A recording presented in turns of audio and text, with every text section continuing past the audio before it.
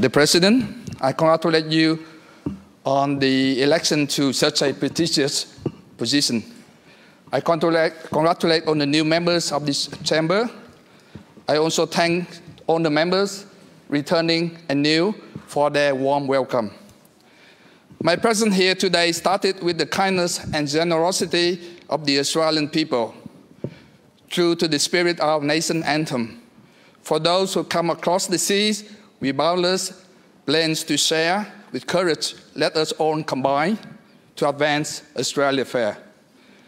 I'm standing here today to deliver my first speech in this chamber. My journey to Parliament has been long and winding. To truly understand a person, one must dig deep and learn his or her journey rather than his or her destination. And so I beg your indulgence. Before coming to Australia, life was all about survival for my family. My parents escaped from the communist-held North Vietnam and fled to South Vietnam in an act of survival and to live a life without fear. They both joined a paratrooper division in the Republic of South Vietnam's military, where they met. This was before conscription, mind you. They felt so strongly about protecting freedom that they volunteered to enlist. And more so remarkable for a woman in that era to voluntarily join such an elite and dangerous unit. I was their first child.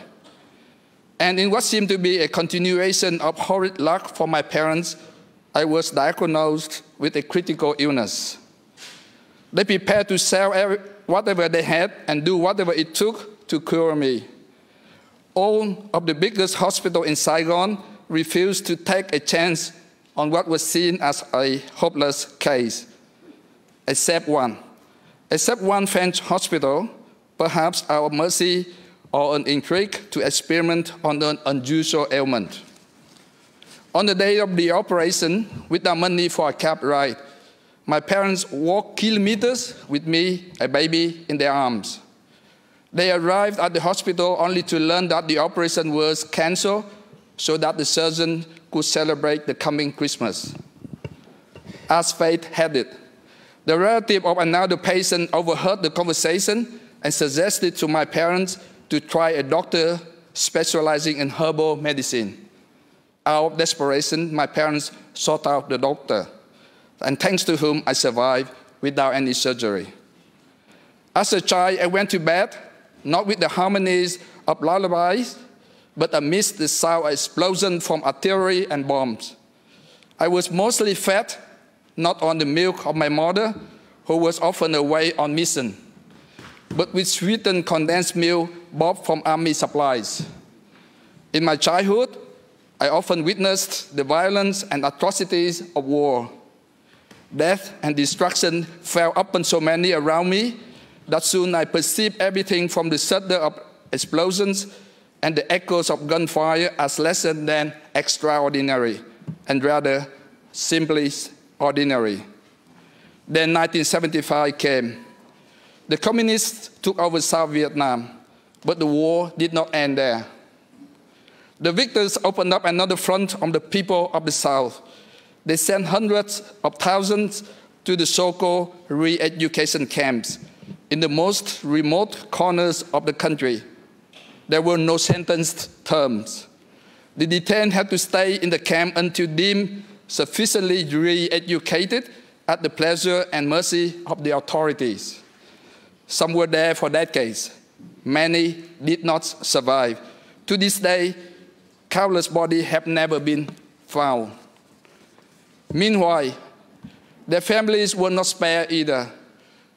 They were stripped of their livelihood, their houses confiscated, and the people sent to new economic zones to endure hardship. Education and employment were dished out based on personal history. The history of not just oneself, but of one's 3 generations. Opportunities was reserved only for party members and their families. It was a realization of Orwell's world. All animals are equal, but some animals are more equal than others. We simply had to find a way to escape Vietnam by whatever means for a life of freedom, a life without oppression and fear. We tried so many times, all failed. On 2 occasions, out of despair and desperation, we tried a petrol tanker with a tank about 80 meters long and 2 meters high, divided into 3 chambers. We planned to drive the tanker into the sea and float the tank as a vessel with a fitted engine and propeller to the end chamber. The daring escape did not eventuate. The tanker did not make it to the seas, to the waters, as it became bogged down in the sand. It may still be on display today somewhere in central Vietnam. On another occasion, a boat capsized with more than 30 of my close relatives.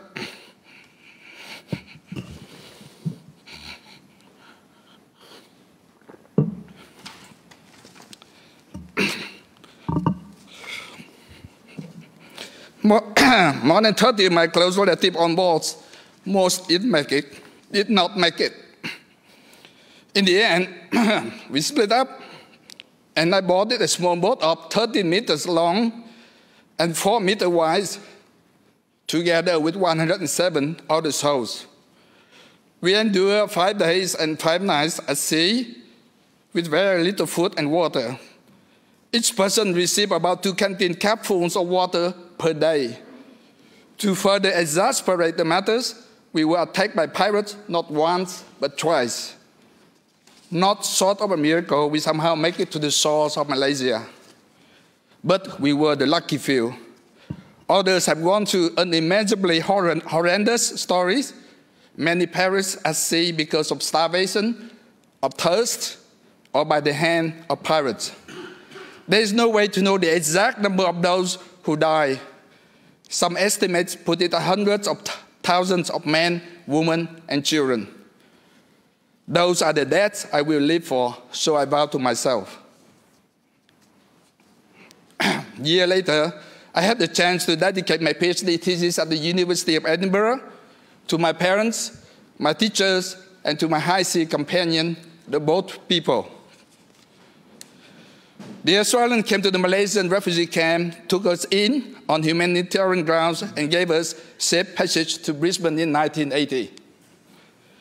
When I first arrived in Australia, I could not believe that there could exist such a humane society outside of fairy tales. Opportunities were abundant, and I took them with open arms. Starting right away, I took a job as a laborer working with asbestos for some time before barging my way into the University of Queensland, where I was awarded the University Gold Medal upon graduation. The Commonwealth Scholarship and Fellowship Plan then took me to the University of Edinburgh for my PhD studies. After that, I spent 3 years as a research fellow at the University of Oxford before returning to Australia to take up a fellowship at the University of Melbourne in 1991. Then a position at CSIRO, professorial fellowship at Swinburne University of Technology and Melbourne University. My mathematical background has also afforded me the opportunity to dabble in financial algorithmic trading in data science and artificial intelligence. Science has been my passion and still is one of the loves of my life. Science is full of wonders and order, the kind of orderliness that I often sought refuge in during my teenage years in Saigon. Science was an escapism to get away from the surrounding chaos and cruelty. Science has taken me to many magnificent institutions around the world, as a Fulbright scholar at Columbia University, to visiting scientists at MIT and Princeton Institute for Advanced Study. I have made many lifelong friends in the scientific circle. I have had my fair share of discovery and, of course, controversies. Given that background, I am very much interested in science issues and policy for our state. Australia is often regarded as a lucky country with abundant raw resources. But in our time and age, we have to compete in an environment of increasingly sophisticated science, technology, and innovation. The low-hanging fruits have been harvested. Genetic engineering, data science, and artificial intelligence, to name a few, are now crucial for new economic growth. Quantum computers, quantum algorithms, and quantum technology in general are advancing at great speed thanks to the investment in advanced countries and economies. They will be paying huge dividends not too far a future, if not already, in creating new applications and markets. Science and technology have been impacting many aspects of our lives, our living standards, our culture, and even social justice. Advances in renewable energy technologies and extreme climate management, in particular, will be coming from scientific research and technological breakthroughs. Science and technology together co-evolve in a symbiotic manner. Victoria leads not only the nation but also the world in some fields of scientific research. We need to nurture and expand our scientific advantage. Research and development is expensive, but it is not only an investment in our state, but the world itself. The Victorian Labour government over the last 2 decades have invested heavily in R&D, which has given our state undeniable advantages in scientific advancement, but we could always do more. We could always shift our resources to suitably targeted areas as the times in which we live now present global catastrophe as a commonplace concern rather than a rarity. Our own supply of skills in science and technology is in serious shortage. The trend indicates a steady decline in the number of young people having an interest in the subject of STEM, science, technology, and engineering, and mathematics. To address the decline, we need to start with high school students, if not younger. We need to encourage more participation in STEM as subjects of excitement and intrigue, as well as of relevance and for all genders. As a person driven to science at a relatively young age, thanks to the influence of my teachers, I appreciate very much their role in guiding and imparting not only their knowledge, but also their passion to students. I will fight to have more teachers not only given the resources to become highly skilled in educating students in the field of STEM, but also to foster a climate where their passion and interest is undeniably contagious to their students. Furthermore,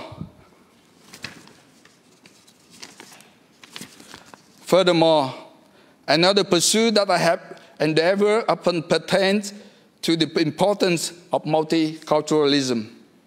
In our state of Victoria, nearly 50% of the population were born overseas or have at least one parent born overseas. The southeastern metropolitan region that I represent is the most culturally and linguistically diverse region of Victoria, with people coming from nearly 160 ethnic groups and nationalities, and more than 200 languages spoken. Springvale, in particular, boasts a diverse population where more than 70% of people were born outside Australia. The city of Greater Dandenong is the most multicultural and multi-faith place on earth. Such a success does not just happen by chance. It demands the deep commitment of all the people involved. It requires the unity in common values of liberty, justice, and equal opportunity. Our workforce and our entire economy are strongest when we embrace diversity to its fullest. And that means opening doors of opportunity to everyone, as Tom Perrott put it. Labour acknowledges that migration promotes significant long-term society and economic benefits to our society. Labour welcomes migrants into our community, including many who come as refugees or people seeking asylum. Labour understands the need to raise awareness of the benefits of a vibrant and tolerant community that balances cultural identity with the need to recognize and respect the beliefs of others. Victorian Labour government's multicultural policy, with its supporting campaign, Victorian, and proud of it, has reaffirmed our government's commitment to the ideals of multiculturalism and continue to provide a positive way forward for maintaining our strong and socially inclusive society. But we too must remember that the cultures that make up a multicultural society have their own needs. Take the Indo-Chinese community as an example. Many young people came to these shores, escaping their war-torn countries of Vietnam, Cambodia, and Laos in the 70s and 80s. They have worked hard and contributed extensively to their family, community, and country. Now, more than 40 years later, they and their parents are reaching the stage of their lives where care, whether it's a home care, residential care, or health care in general, is needed. Aged care is a growing problem of demand and supply for our society, as our population is aging fast, particularly with the baby boomer generation, and more so for ethno-specific aged care requirements. The care provided must be appropriate to their culture, religion, language, and dietary needs. This will ensure that both their welfare and dignity are cared for. The Andrews Labour government already has long-term plans and investment commitments to support ethno-specific aged care. But with the coming wave of care requirements for the post-1975 refugees from Indochina, further consideration and planning will be needed urgently. Above mentioned are some areas of my passionate interest, and I look forward to working with the concerned minister and all parliamentary members to make further progress in these domains. The Buddha has taught us that gratitude is necessary for integrity. Today is the second day of the Lunar New Year of the pig. It is, in our tradition and custom, the occasion to pay respect to our ancestors on this day. And I would like to add to that, those who fought for and died for are still fighting for freedom and for basic rights of humans. I am beholden to my parents for all the sacrifices they made. I am grateful to all my teachers and my mentors who have shown me the possibilities, turning a sometimes wayward boy to the person I am. I am a better person thanks to you in no part. I simply cannot name all the individuals who have helped me, but I want to specifically thank Hùng Trần, Lợi Cương, Trung Đoàn, Tuấn Đào, Hùng Đào, Kim Đoàn, Daniel Molino, Anthony Byrne, Adam Somjurak, Ben Davis, Steve Michelson, Declan Williams, and especially Luke Donnellan, for introducing and unflinchingly supporting me in my political endeavors and for the instrumental help for my campaign. I also want to acknowledge the help from the Australian Worker Union, the community, the supporters, volunteers, and my friends, many of whom are here today in the gallery. Thank you, and I'm so glad that our paths have crossed. Words are insufficient to express my debt and gratitude to my wife of 39 years for everything.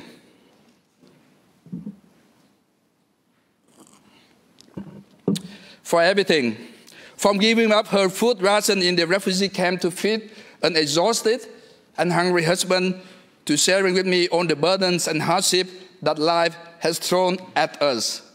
Without her love, encouragement, support, and understanding, I would not be here. I would not be where I am today. To my beloved daughters, I'm proud of you.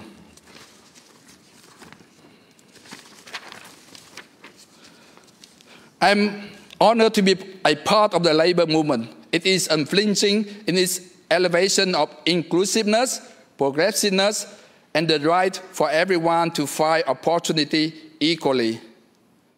I have participated in social and community activities for nearly my entire adult life, from volunteering during my student days to eventually founding multiple volunteer media organizations, some lasting over 20 years. my participation in politics at this stage of my life, even though I have never dared to dream or believe that it was possible when I first setting foot in Australia, is yet another attempt to repay this country. I'm humble to be elected, and I take with utmost seriousness my responsibility for the community as well as for my constituency, who has bestowed upon me the great honor and privilege to serve. I have had a second life full of possibility, all thanks to Australia. For that, I am eternally grateful.